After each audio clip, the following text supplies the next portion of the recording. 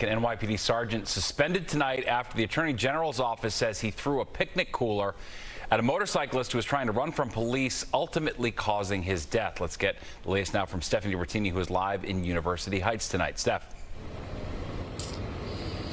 Steve, friends and family are clearly devastated. They've set up a makeshift memorial here as they mourn the sudden death.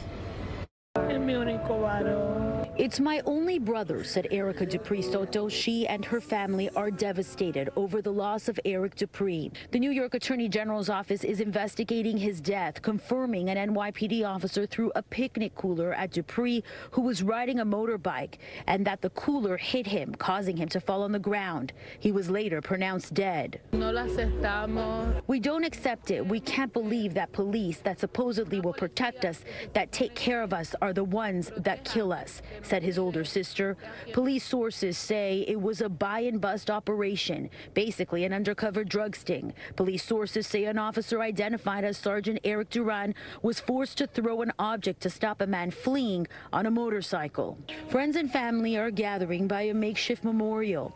It happened in Kingsbridge Heights, a neighborhood in the Bronx, on Aqueduct Avenue near West 190th.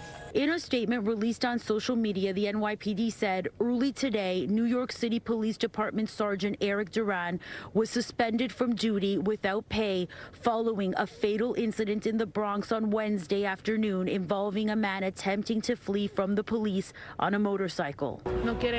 They don't want to talk, said Dupree Soto when asked what the family has been told by police. Eric Dupree was a father of 3 young children and a husband. The community is impacted, said his sister.